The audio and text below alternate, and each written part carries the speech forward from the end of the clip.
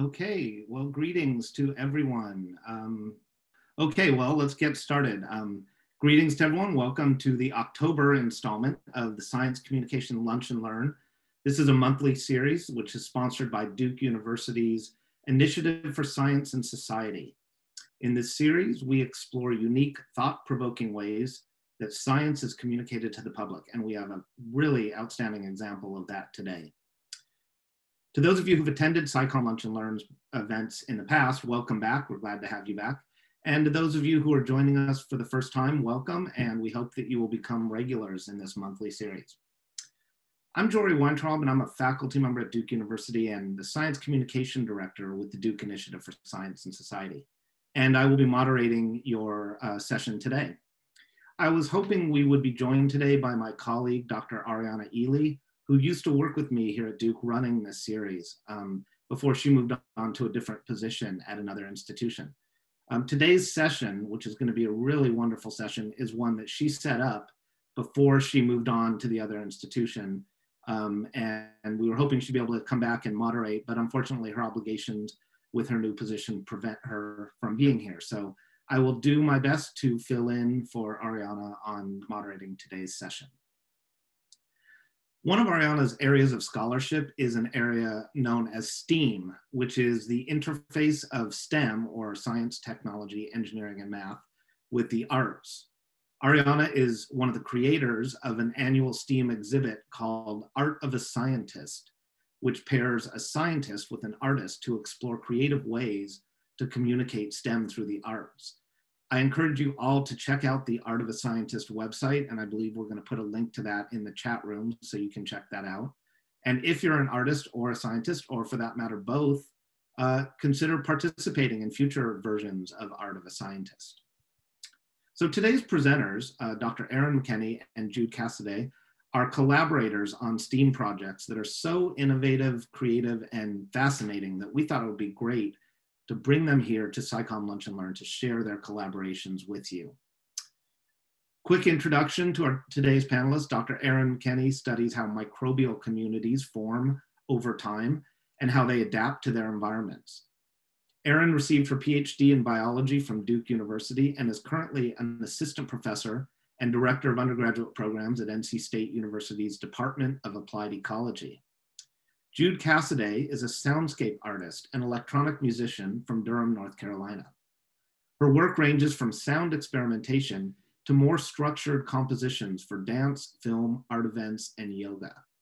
Jude has an MA in speech communication, theater, and performance studies from Eastern Michigan University. So today, Erin and Jude are going to take you through a presentation and a demonstration of their collaborative work. And there should be plenty of time at the end for questions. So I want to encourage all of you to use the chat box, put your questions in the chat, and we will do our best to get to as many of them as we can before the hour is up.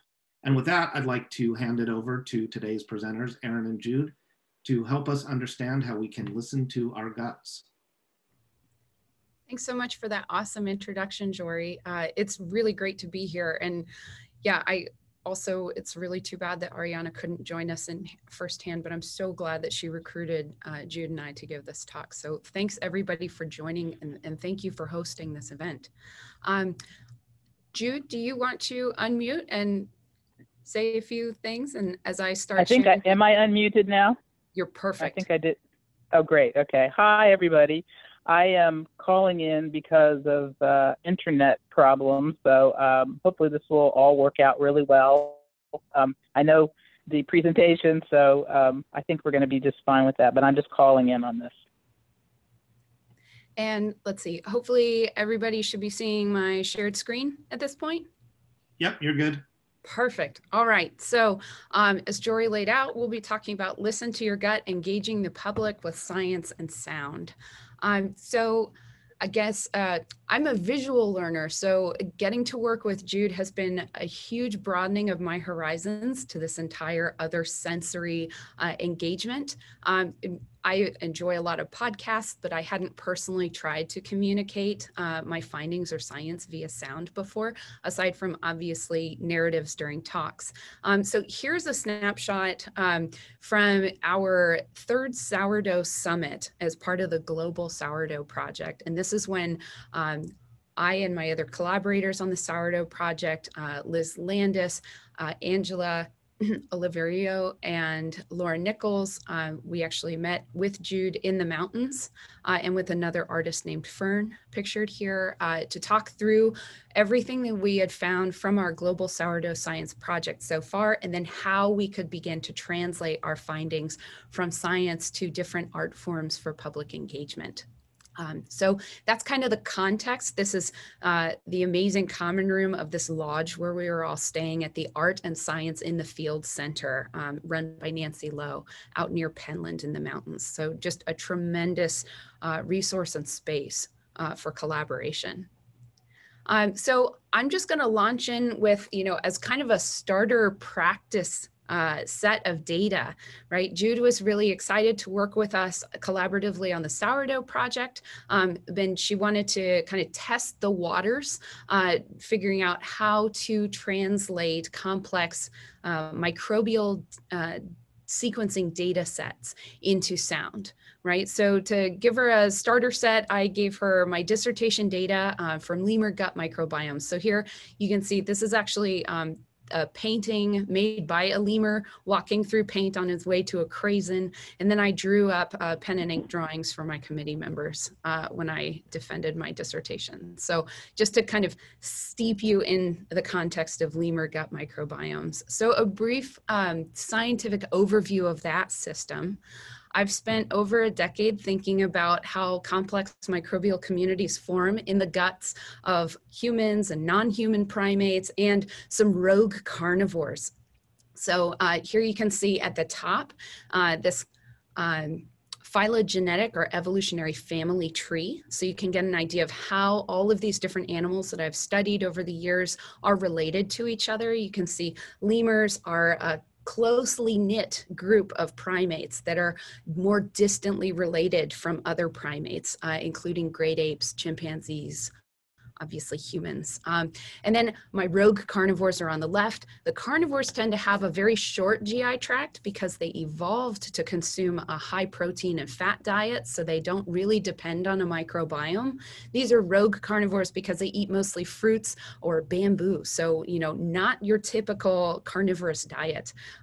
Whereas your omnivores and your leaf-eating primates, they depend on gut microbes to digest the fiber in their diets for them.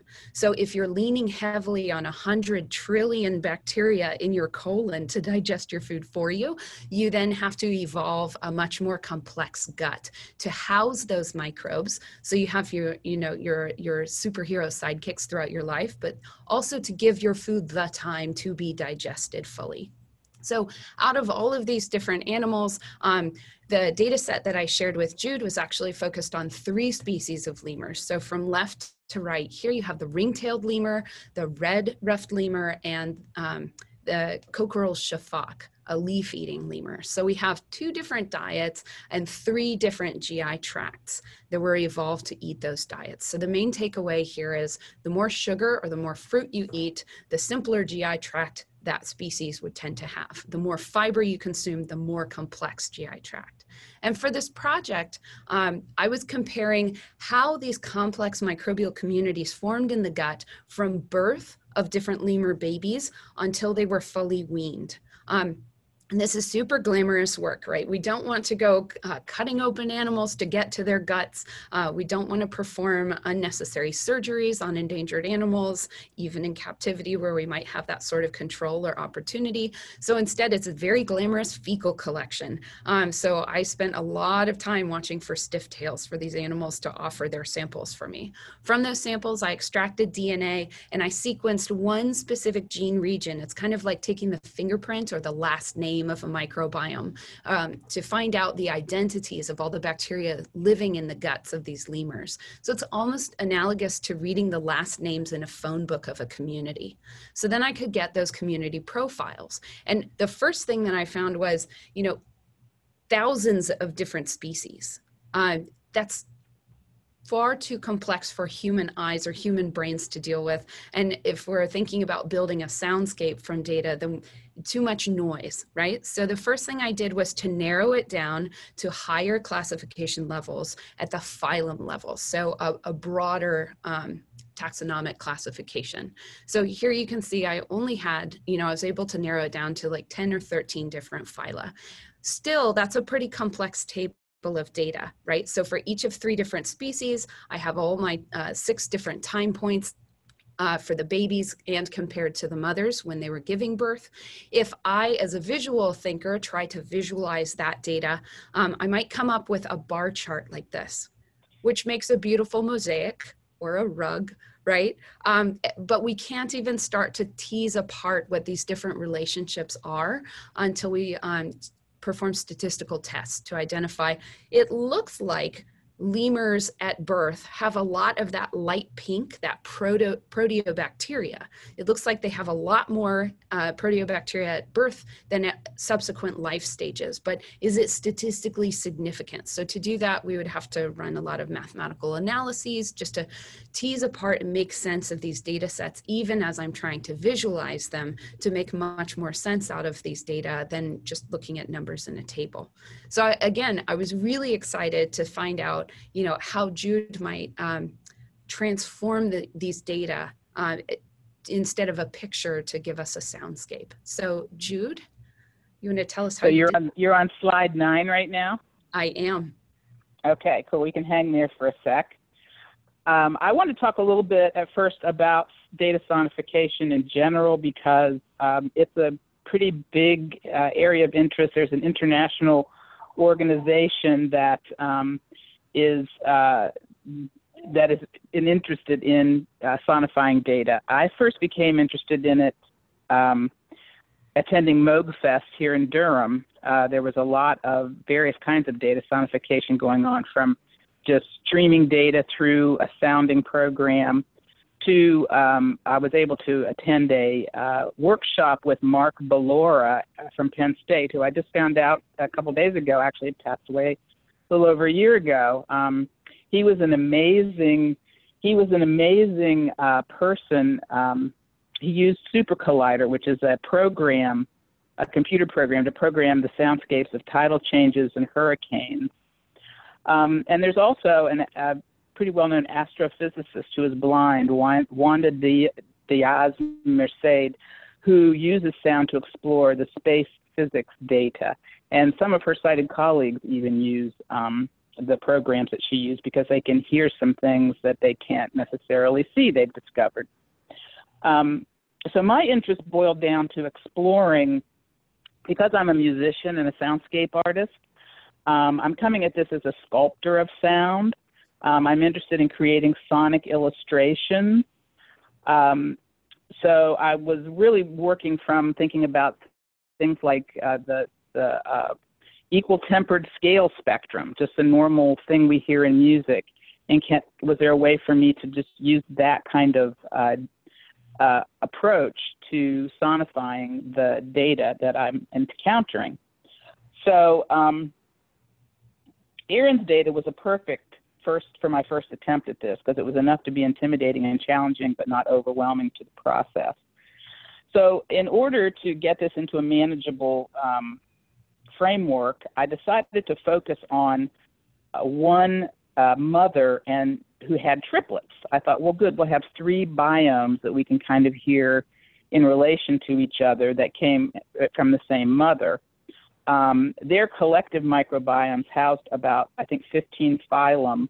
So that was enough for me to be able to assign a pitch note to each phylum name. So let's go ahead to that next slide, Erin. Done. Okay. So this shows you, this is for one of the babies, Titan. And you can kind of see what I did. We've got the microbial phylum on the left column. And then I spread the notes that indicate the presence of each phyla over 5 octaves, from a G in the first octave up to a G in the third octave, just thinking about a piano. And this allowed me to give each of the phylum a sense of presence. So if the phylum was there at that particular sampling point, it sounded. If it isn't, it doesn't sound. And the other thing that I did too was the five most, because I had to go, I had too many phylum to assign to the number of notes I had. I also gave the top five phylum all worked on G, so it lends this kind of consonance to the whole thing. The ones that were the most predominant are coming in on different pitches of G, but on that same note. The rest of them were assigned a consonant or dissonant note based on that G. So, Erin, if you can go to the next slide. Yep. Okay, so this shows you then, so that was to give you presence. This slide is showing you how I was able to show abundance. So, hold on a second here. So, for example, you'll see what I did here was to assign each one to a velocity range. So this was the abundance or the amount of each protobacteria. I mean, each bacterial phylum that was in there was assigned a certain. So it comes across as either louder or softer based on the velocity ranges. So the things to listen for, we're going to get ready to hear the baby linear gut microbiome song. Some things that you'll hear in this is that you'll hear, Erin mentioned that the proteobacteria was very prevalent at birth, and you'll hear that ring out in the first segment of it. What you're going to hear is at each stage of the sampling process, you'll hear it iterated 4 times, and then you'll hear the next one and the next one and the next one. So you listen to it 4 times. The first time you're going to hear the very loud proteobacteria, and then you will hear how one of the things that happens is that their microbiomes expanded in the number of the bacteria that were present, and it gets really wild. And then at the end, when they get to the wean, they're actually able to, it sort of falls into consonance with the mothers. And you're going to hear the mothers in the background. It's kind of her microbiome was sampled when they were born. And so this was Erin's idea, which I thought was really great. Her microbiome kind of plays underneath as a long cord, and you hear each of the microbials that she had in her gut will sound through the whole thing. So, Erin, you want to go ahead and play the piece? Yeah, here it comes. Okay.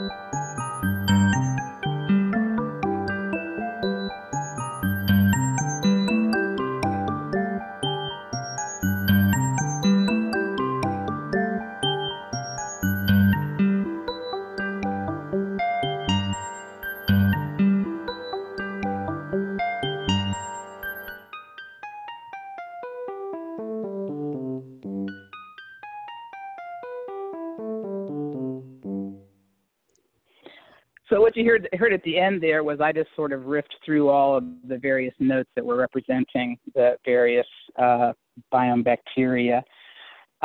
So one of the things that I got excited about was that when I first looked at the data, I hadn't realized until I listened to this that there was actually a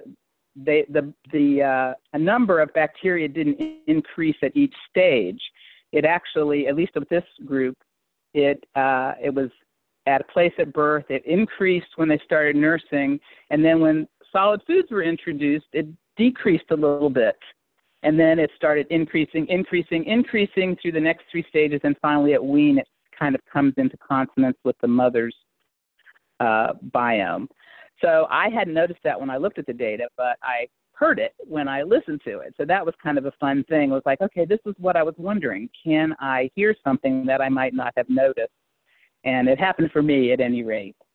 So, yeah, this was a very exciting beginning for me. I know when I shared this with Mark at Penn State, when I had some interaction with him, he was like, well, it's not all the time that you get this data that makes a nice little tune like this. And so I felt like I was very lucky to get to do this particular kind of data and to show it in this kind of way.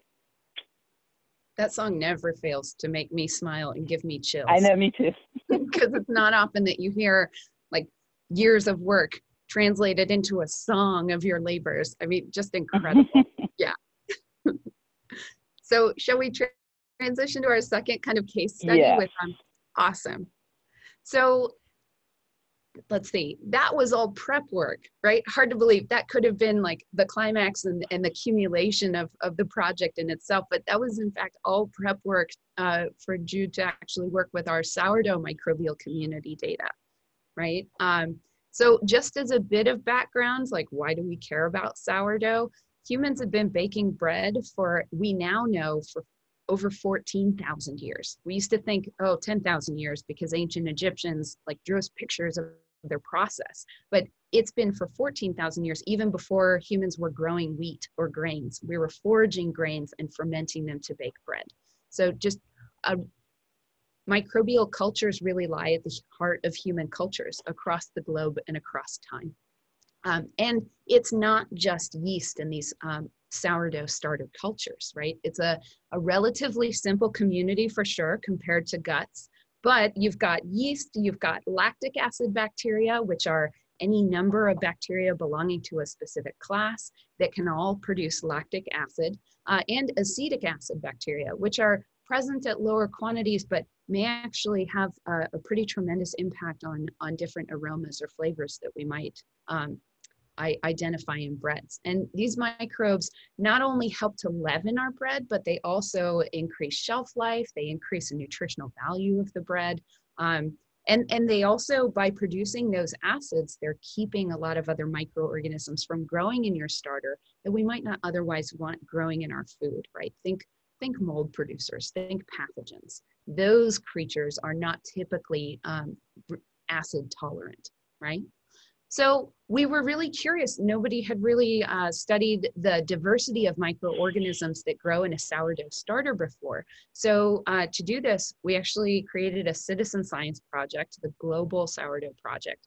And we were able to collect 571 sourdough starters from folks living in 17 countries across the world. So you can see there was still a bit of a Western world bias in this map, but just a tremendous data set to be able to try to cast a very wide net, just asking folks who have sourdough starters at home what age it is, what flour they feed it, how often they feed it, do they keep it in the fridge or on the counter, how often do they bake with it, all sorts of different questions about the humans and their management techniques, even what style of home did they live in, and do they have pets, right? To try and figure out what microbes live in starters all over the world and what different factors might actually shape those microbial communities. So we use DNA sequencing, right? Here, since in the previous data set with the lemurs, there were something like 58 samples in those bar charts that I showed you before. Here, just for scale, this line represents one sample on the bar charts that I'll be showing you, right? So when we sequenced those 571 samples, we found that yeasts in sourdough starters all over the world are overwhelmingly Saccharomyces cerevisiae.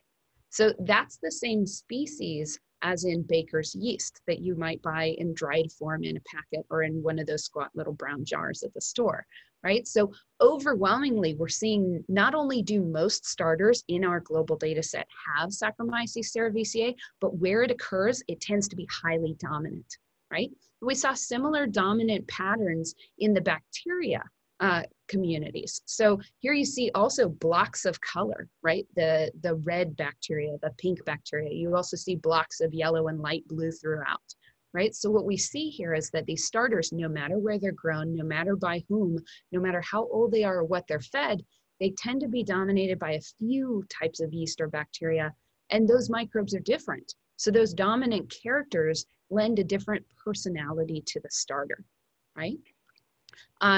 So the data set that we shared with Jude was again simplified, right? We decided instead of giving all this 571 starters, all the community structures, we instead focused on the 5 most dominant types of yeast. So here you can see growth curves. When we grew those 5 types of yeast in the presence of plenty of food, you can see these are the patterns of growth that they all show over a period of 48 hours. And here we're measuring the number of yeast cells as a measure of like how quickly they're dividing, right?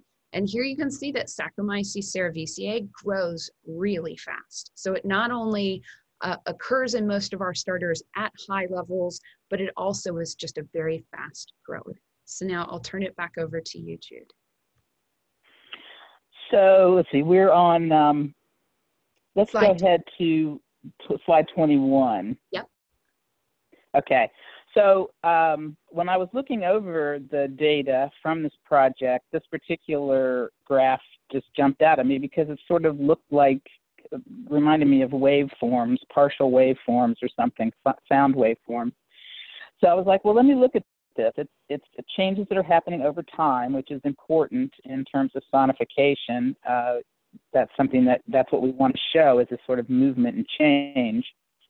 And in this case, I'm still using notes, but not necessarily. Before the notes were representing the different kinds of microbiome bacteria. In this case, I really wanted to sound out the growth.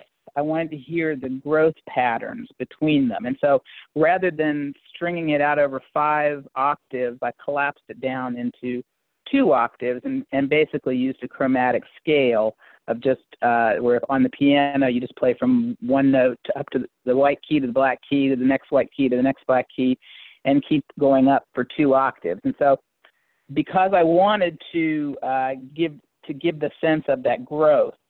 So the 2 that I did, and Erin, you're going to have to help me here because I don't have the names here, but I know you're going to hear 2 voices, two of these yeasts growing at the same time.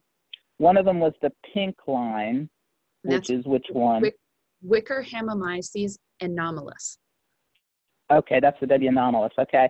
And then I also did the neon green line that's kind of in the middle. And then which one was that one? Let's see. The one in the middle is Namavazyma castellii. Okay. So we're looking at those 2 in particular. And so as you're listening to this, what you'll hear is if you look from the start to the first 12 hours, you'll see that the neon green really grows fast. It goes up to right below 0.6, whereas the W anomalus only goes up to below 0.3. So you'll hear one of the voices really moving, up. The other one's more slow. But then you hit that 12-hour mark, and then they switch places. The pink really grows, and the other one does not. It sort of levels off. And then when the last 2 series of 12 hours, the interplay is not as, you can't tell the difference as much, but you can really hear it in the first 2. And I did these as string voices. I guess it was coming from my bias of I make kombucha, and the yeast in kombucha is stringy. So I went, oh, strings of yeast. Well, let's use strings for it. It probably wasn't exactly appropriate for sourdough, but I think it did work. So let's go ahead and play that one. Erin. All right, here we go.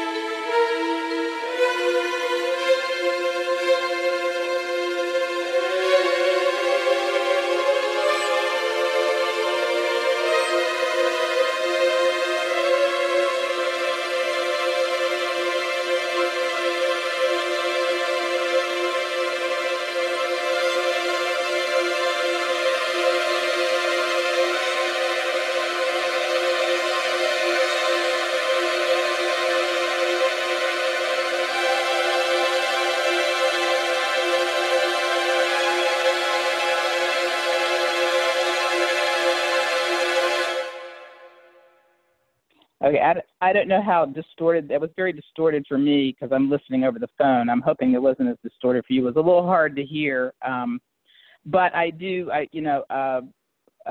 would invite people to go to my blog at dejaqs.blog, and you can read more in depth of this process and hear that a little bit more clearly. I mean, hopefully it came across fairly well, but you could really hear the differences in those two growth patterns.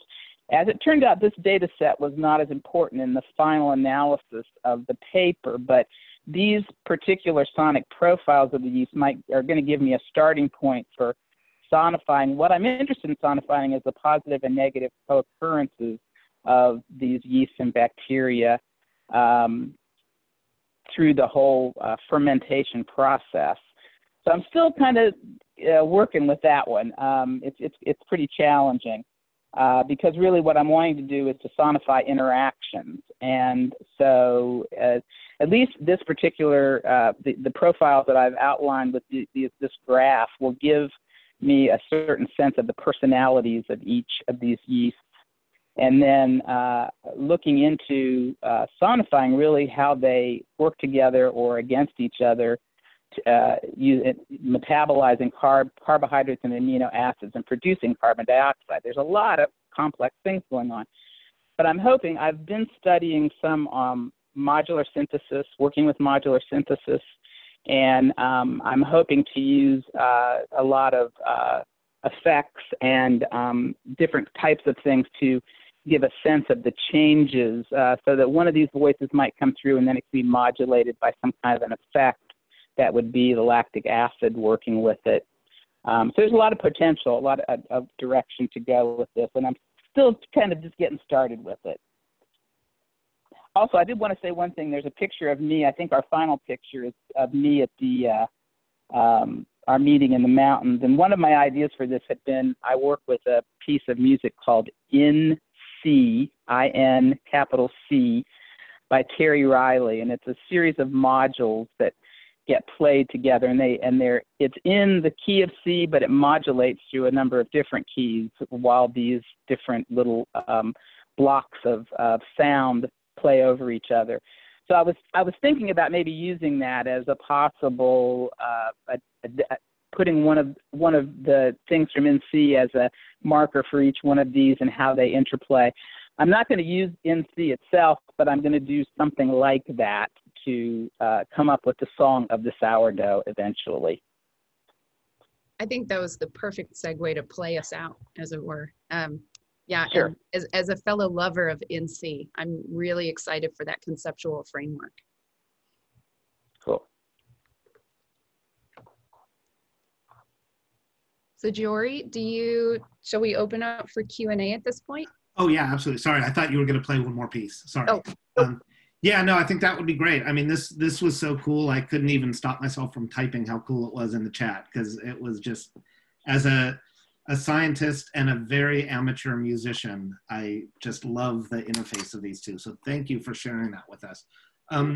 We do have several questions that were submitted in advance, and I'd also like to encourage anybody who's listening now who has questions to type them in the chat box.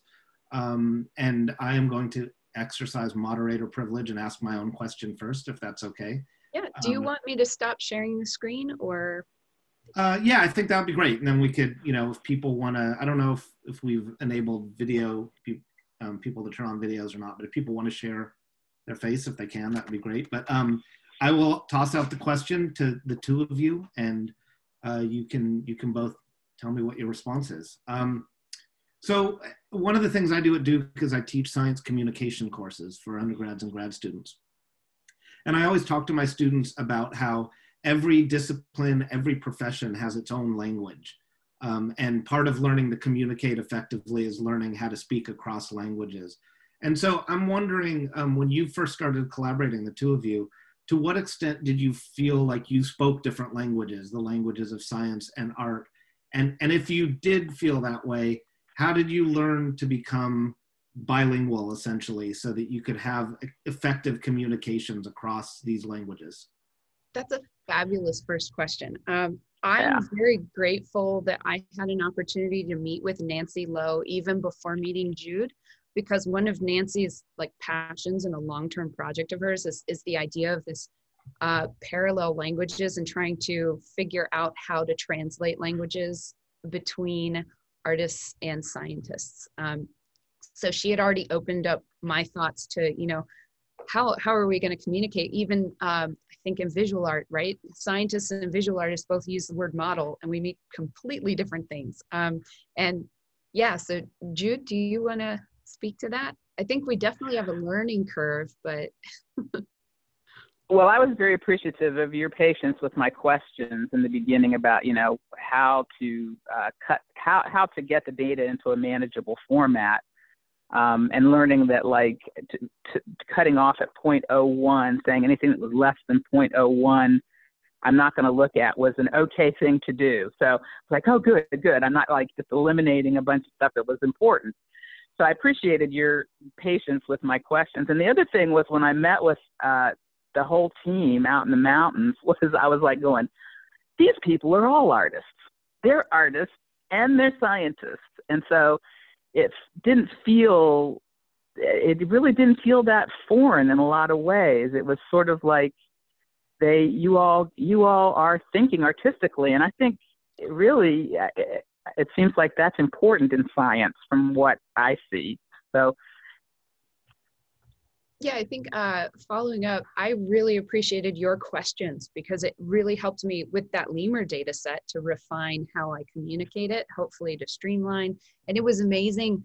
It felt like a magical synergy at that point where you were suggesting, is 0.1 okay for like relative abundance threshold? And I'm like, that's exactly what we do. And it's kind of arbitrary, but like, you know, it's based in some sort of a logical decision. So it was right. awesome to see that was upheld across disciplines.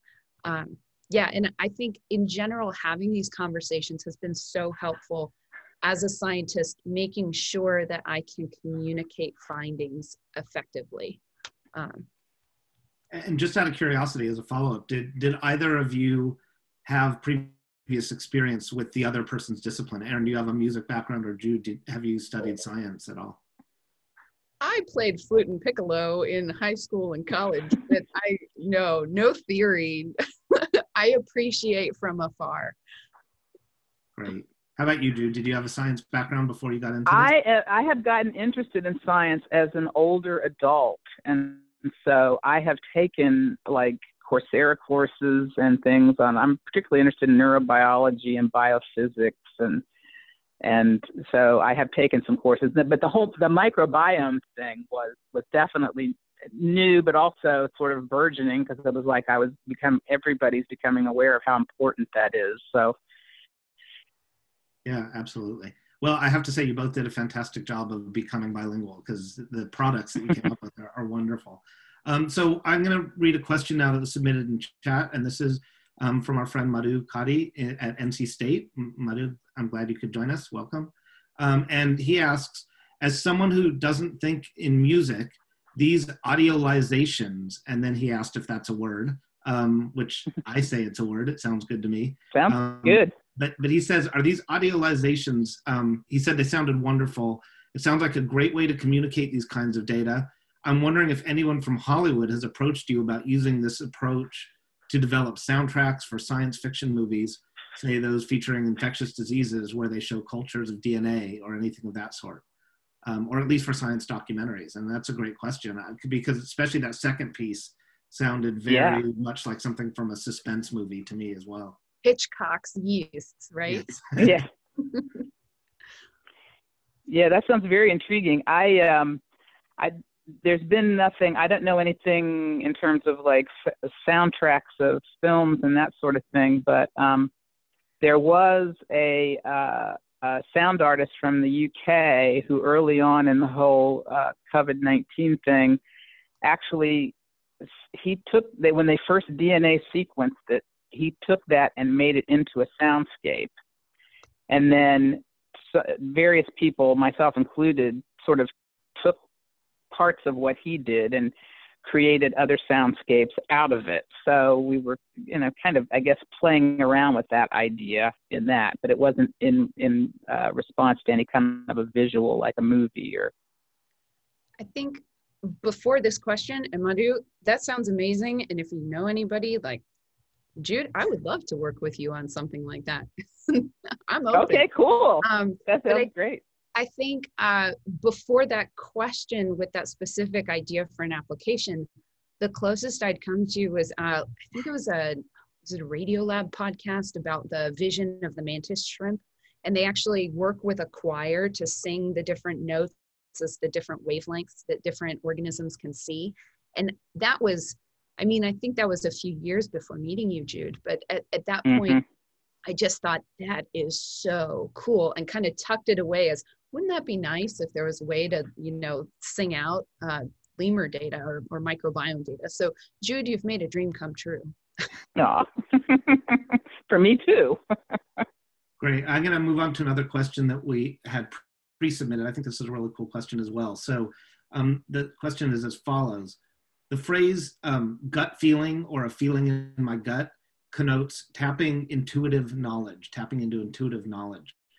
Do particular microbial gut communities contribute to, or are they correlated with emotional experiences or states of well-being? And might some of these communities support improved emotional identification? That's an awesome question. Jude, if it's okay with you, I'll jump in with a yes, few please do. research synopses over the last, I don't know, maybe decade. It's been at least over the last 4 to 6 years. I've been seeing papers where they're testing, probiotics and prebiotics, right? Those buzzwords, but also thinking about anyone who lacto-ferments. I'm a huge lacto-fermenter.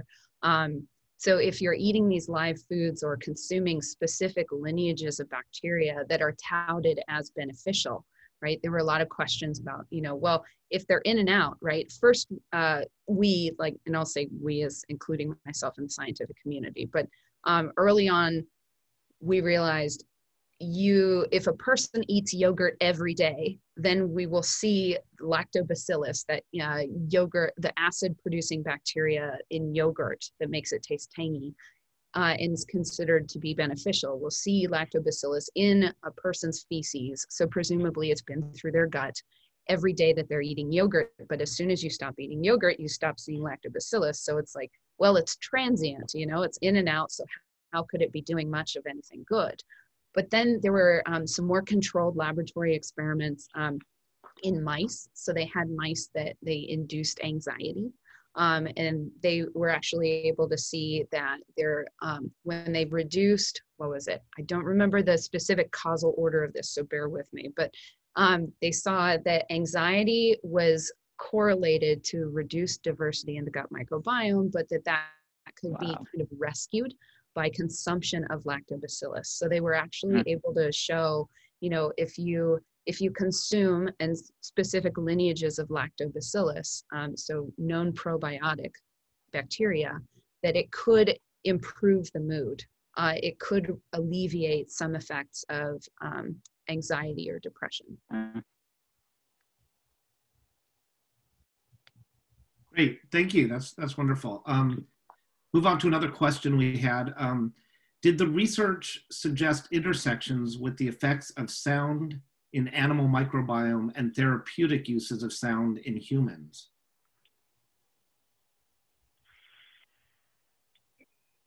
I stumped Not you. that I know of. I mean, there's a lot of there's a lot of stuff out there about therapeutic sound and frequencies, and a lot of various people have studied them. But it seems like it's very, everybody, I think everything has like a resonant frequency because everything is in constant movement. And so while they can talk about like maybe the resonant frequencies of different body parts or the resonance frequency of a particular human, we're going to be different, and it's not going to be a static kind of thing. And I'm just speculating here, but it feels like it's going to be more of a in the moment kind of sense, and what feels good to you and what doesn't feel good to you. There are some practitioners that sound. They will sound and sound and sound, and then suddenly you might feel a vibration, a really intense vibration. And that could indicate that that's a particular a sound that is very healthful for you. I mean, I've seen things like that. That's my experience. Erin? The closest I could get there is that it has been very therapeutic on this project, but I don't know of any empirical links between sound and bodily microbiomes. Well, when you're done writing Hollywood soundtracks, maybe you could move on to music therapy. Music biotherapy. Yeah. We have another question that has to do with generative art. And I have to confess that as a scientist and not an artist, I had to Google generative art so I would know what I was asking about. And so for anyone else who is not familiar with the term generative art, I will share the definition I found, which is generative art refers to art that in whole or in part has been created with the autonomous non-human system. So essentially, rather than human creating the art, it's done through a system such as chemistry, biology, mechanics, robotics, mathematics. So artificially created art, essentially, is my understanding of it. And so the question was, how has the generative art world changed in the last 10 years? And how would you rate the public's understanding of generative or data-driven art? Do either of you have any perspectives on that? Yeah, I'll jump in on that one. I wanted to point towards Marcus Buehler at MIT, who is actually using artificial intelligence. He programs the DNA of proteins into the artificial intelligence, and the artificial intelligence sounds out new potential proteins. So that's like generative art and generative science kind of together in one thing.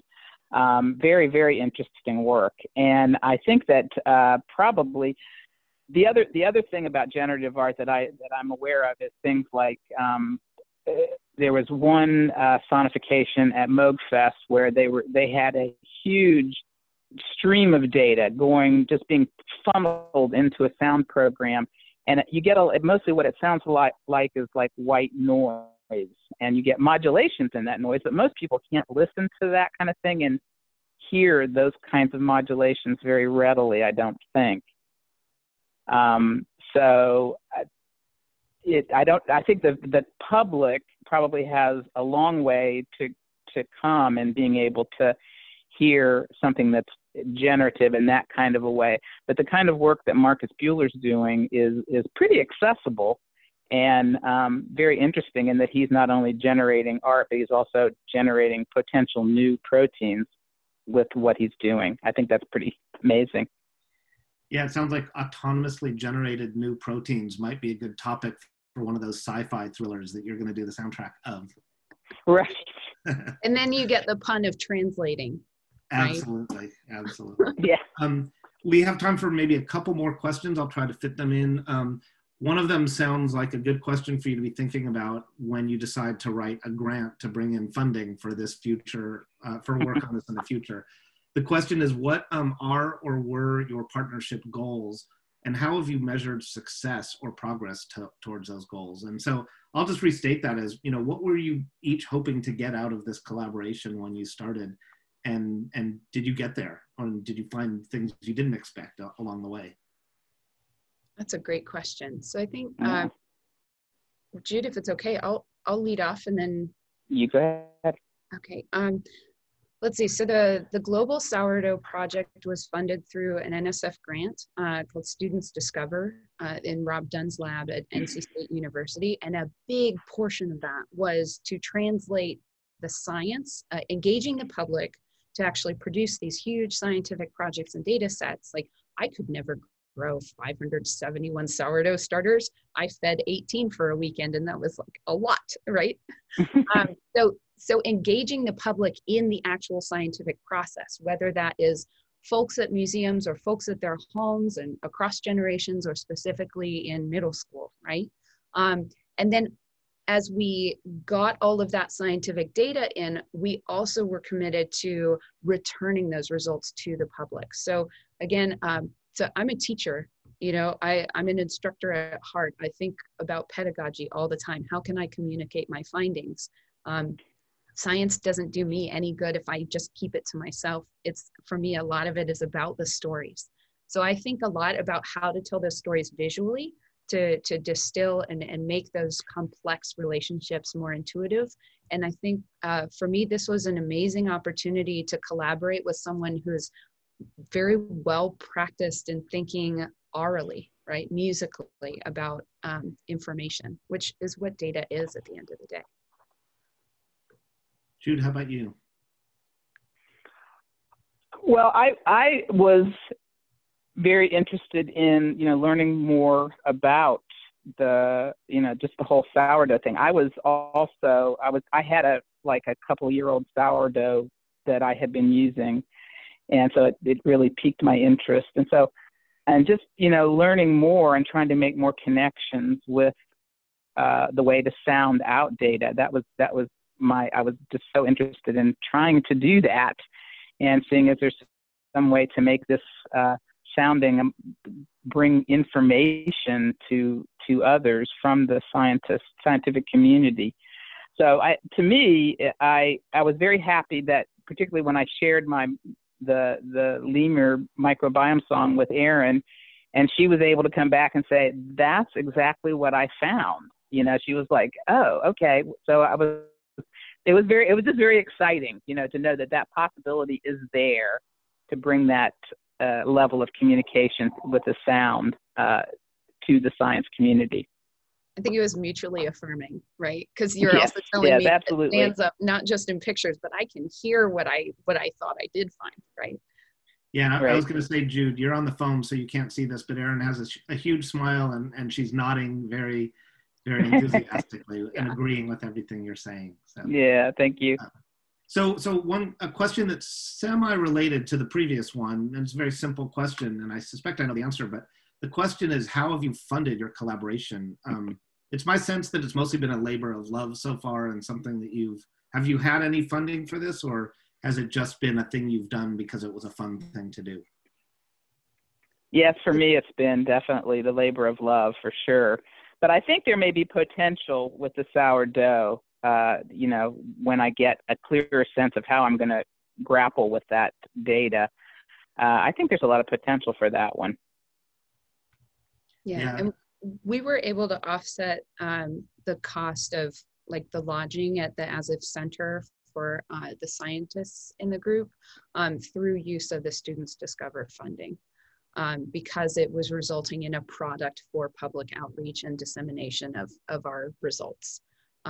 But yeah, we had not foreseen that a collaboration of that sort might have been something that would take shape. So we were lucky in, you know, the general wording of that grant. Yeah, definitely. That's great that worked out. Okay, a couple quick things. One of our participants, Mark Olson, posted in chat that he says shameless self-promotion. I'm fine with shameless self-promotion. He says, to any Duke students in attendance, I'm teaching a course on generative art in the spring, and he lists the course number there. So definitely check that out. I may have to check that out too now that I have read a Wikipedia entry on generative art and know all about it. We have a question submitted by Mike Nutt, who it looks like is someone you know, Erin. And perhaps, no, he says, Question from my 6-year-old, who I told that Erin is also a blacksmith. And the question from the 6-year-old is, Erin, what metal stuff do you make? Well, so I just reached around. I happen to have a snail at my desk. So this is a snail that I made, and it's got a curved bottom. So if you set it on a surface, you can actually make it wrap around. That was a for fun thing, for sure. I have a couple other snails that are like guarding our garden. So sometimes it's fanciful, whimsical yard art, but more often than not, it's what utilitarian art, I guess. All the curtain rod holders and curtain gatherers in our house are blacksmiths. We've done, toilet paper roll holders. I'm trying to think of, made a couple knives. So, it just kind of depends. Yeah, it's pretty fun. I've made also some of those, what are they called? The triangles when you ring for dinner. Yeah. So a few of those before. Yeah. So you ring those when you're calling people to come in and eat all the sourdough that you're yeah, exactly. Exactly. And occasionally, my partner and I'll make, it'd be really nice to just have something to feed a wire through just to keep it in a space. So then we'll just do a random spiral with mounting holes. So it's nice when you see a need for something semi-permanent. It's nice to know I can go to the junk pile and whip that up in 20 minutes or 2 days, depending on the scale. Wow. Well, and I think if you put those snails on Etsy, you could support all of your collaborations in the future. I certainly would buy one. Right. It's really cool. So we are unfortunately out of time. This has been fascinating and wonderful and enthralling. I want to thank you both so much for the cool work that you're doing and sharing it with us. And want to once again thank Ariana Ely, who wasn't able to be here today, but was the one who came up with this idea for this session and set this all up. Ariana, I hope I did you justice by moderating even half as well as you would have. I want to make a couple quick announcements, shameless self-promotion of my own. A quick plug for next month's SciComm Lunch and Learn, which will be on Thursday, November 12th at noon Eastern Time. And we'll be exploring the art and science of communicating science to the public through museums. Our presenter will be Dr. Holly Menninger of the Bell Museum in Minnesota, and her talk is titled From Lab Rats to Leader, Communicating Science in the Museum Setting. So please go to the Duke Science and Society website and check out more information on that. And I just want to share with everyone that I would love to hear from all of you with suggestions for future SciComm Lunch and Learn topics. So if there's an interesting aspect of science communication that you'd like to hear more about, or even something that you might want to share with others, please send me an email. My email address is very simple. It's just my name, Jory, @duke.edu. That's jory@duke.edu. I'll put it in the chat as well. And I would love to hear from all of you with suggestions for future SciComm Lunch and Learn topics.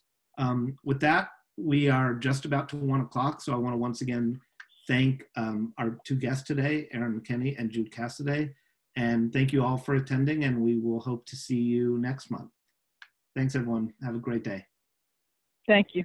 Thanks.